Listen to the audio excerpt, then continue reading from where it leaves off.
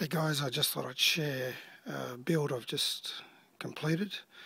This is Knoptop's fabulous shoulder rig made of PVC. As you can see, I've adapted it for use with an SLR, digital SLR, and a viewfinder. I've used his modified build, which incorporates the cross section. Not fully completed, there's a few little bits and pieces. I need to chop that end off a bit. And as you see, I've just put an elastic band there for the moment, just to add a little bit more stabilisation. I need to come up with something a bit better there, and hopefully add some sort of follow focus setup as well. But yeah, I thought it'd be worth sharing. Be using this to make some more music videos, and hopefully it'll add a bit of stabilisation to the camera. But seriously guys, this rig, you can make it in no time flat. I think it's taken me, even with all the messing around, it's probably about an hour to put together.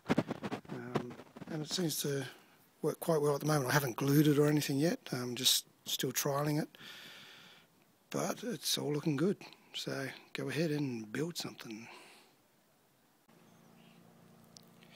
And here's the finished version. You can see it's painted black, and for those in Australia, I can tell you that there is a paint you can get for plastic in PVC. It's this stuff here. It's called 2X.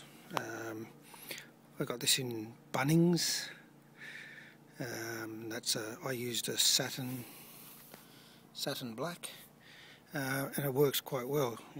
You probably can't tell by looking at it here, but the finish is quite good, and unless you're up real close, you can't really tell it's made of PVC. Now, just wanted to point out that I've done a few modifications.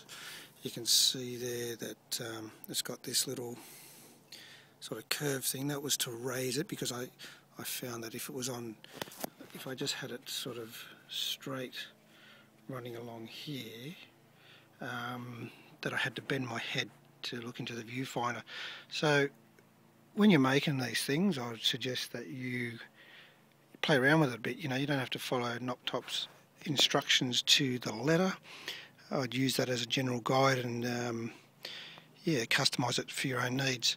I found some really cool bicycle grips at Amart Sports. $10 for those, was really cool. They fit perfectly.